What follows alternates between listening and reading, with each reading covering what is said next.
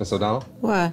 You know, I submitted my budget proposal for Little Shop of Horrors like 6 weeks ago, and I still haven't heard anything. Oh, okay, well, that's because I denied it. Wait, what? Hey, she pulled the plug on Little Shop. You know, I've been doing this for the last 5 years. Everyone loves it. It's a good thing, ultimately, right? I'd like to introduce our long-term sub for English 10, Debbie Eichenberg. Hi, I'm really excited to work here.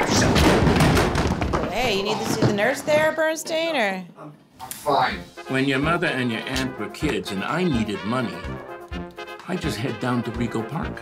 What were you doing, Zadie? Selling wigs? No, I was playing Yaniv, just like we're playing today. You gambled on Yaniv? Yaniv is the blackjack of the Jewish people. It's not far where I used to go. Hey, do you know anything about the Yaniv games that are here? Are they here? Hey, what are you doing? Oh, who are you? Look, I'm trying to find a Yaniv game. Would you happen to know anything about that? Now that's the answer I was looking for. So 10% of whatever we win, I can keep. I just need 10,000. Then I can do the show. And you're gonna play with me? Yeah. We need to dress you up like you're from so that no one thinks we're together. So if one of us loses, the other can still win. Exactly. Automatic extra life.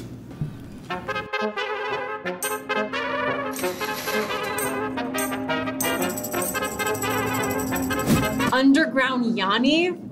Oh my God, I wanna go! They're all men. They're Orthodox. You wouldn't make it past the door.